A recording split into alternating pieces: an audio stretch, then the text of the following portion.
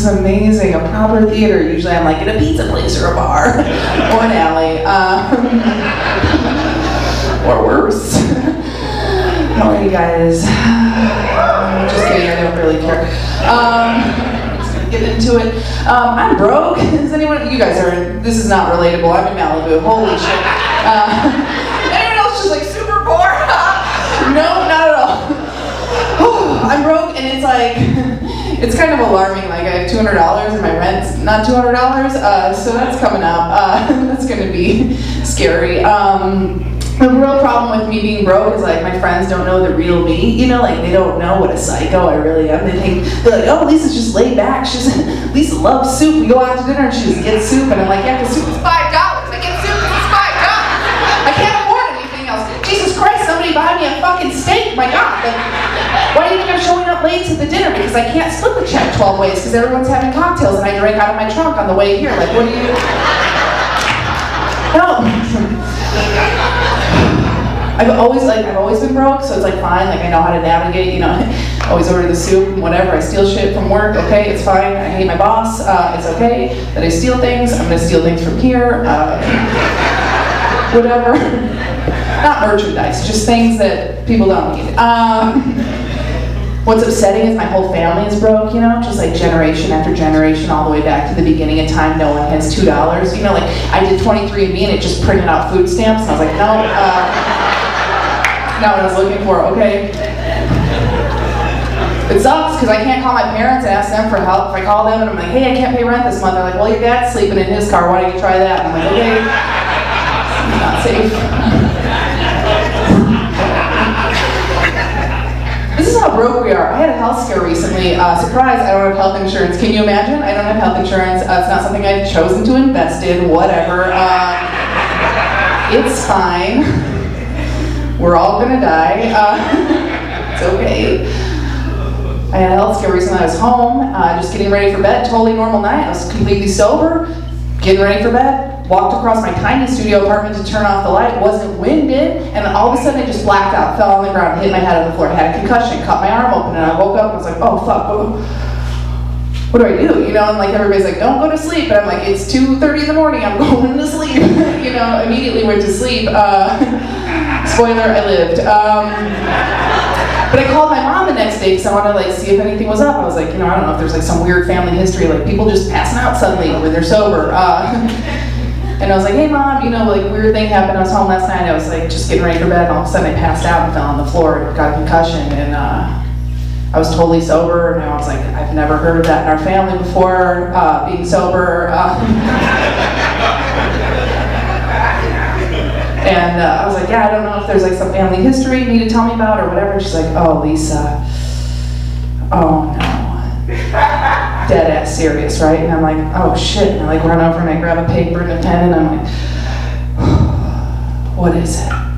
What is it? Just tell me what is it? Who had a fucking aneurysm? You know, and I was like, oh God, Lisa, do you know what a succubus is? And I was like, what? What?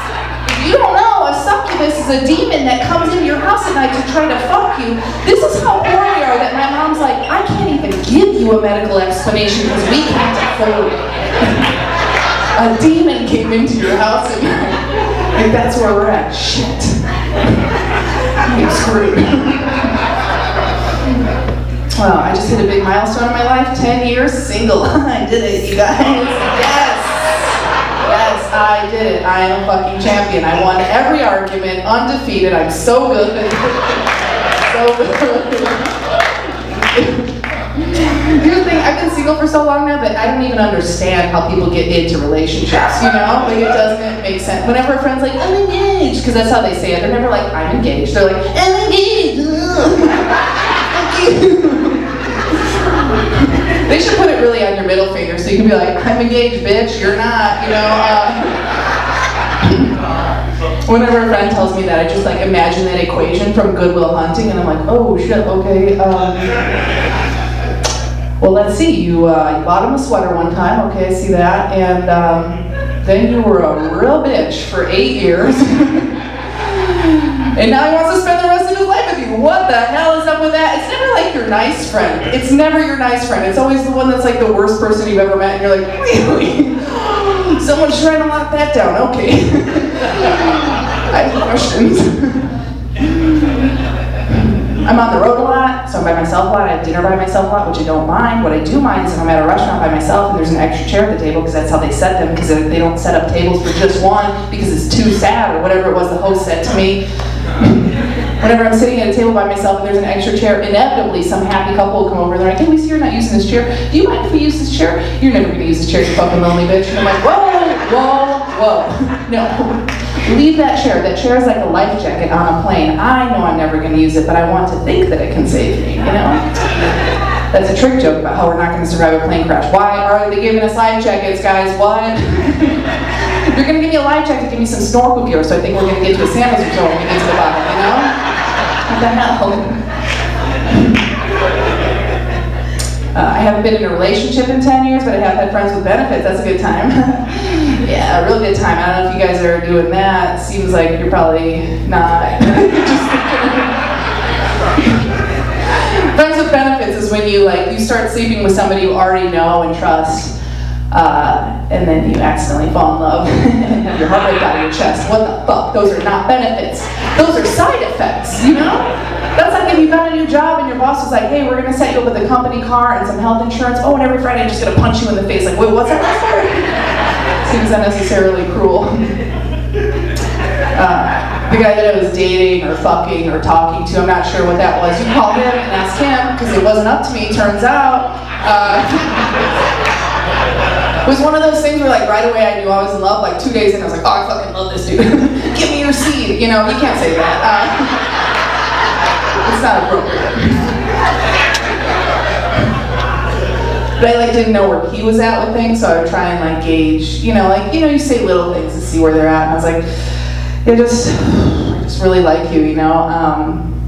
I just want to tear your face open and eat your insides. I just want to unzip your flesh and climb inside of you like footy pajamas. And he's like, what? And I'm like, whoa, I didn't say I love you. Don't get weird, you know? Relax. It's not that serious. One time we were having sex and he was like, oh God, the condom broke. And I was like, oh, my dreams are coming true. Not what do you want to hear? I'm 35, I'll take an accident. Whatever. I'll leave you guys on this. I hate racists. I know it's like a really controversial thing to say in Southern California. I hate them. I hate racists. So my whole family, not my whole family, some of them are dead. So just whoever's left, I hate them. I hate racists, and I hate the excuses people make up for racism. Both of my grandpas were super racist, and they would say the worst things about everyone. And my parents would always say the same thing that everyone else says about all the people that say fucked up things. They'd be like, yeah, it's just, grandpa's just from another time. Grandpa's from another time, and I'm like, how the fuck did grandpa get to this time? That's what I want to know. Did he get in a time machine to come to 2019? I don't think so. Grandpa lived through the civil rights movement. Are you fucking kidding me? He should be teaching us. That is not an excuse. I don't think that it's fair that people get to move forward in time with technology and medicine and then just not socially. Like, what? It's not a game show, dude. You don't get to pick categories. You know, move forward all the way or get in your bomb shelter and beat your clothes on a rock. I don't give a shit. Get away from us, you know? I feel like there should be a rule in place, though, that you will only have access to as much technology and medicine as you have progressed socially. That should be a rule.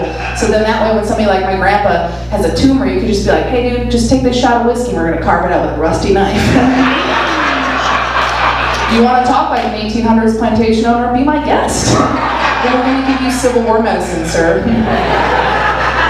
Then when he says some wild shit like, just don't get the Black Lives Matter movie, you can be like, that's cool, man, don't worry about it, but get the fuck away from the microwave. That is not for you, sir. That is ahead of your time.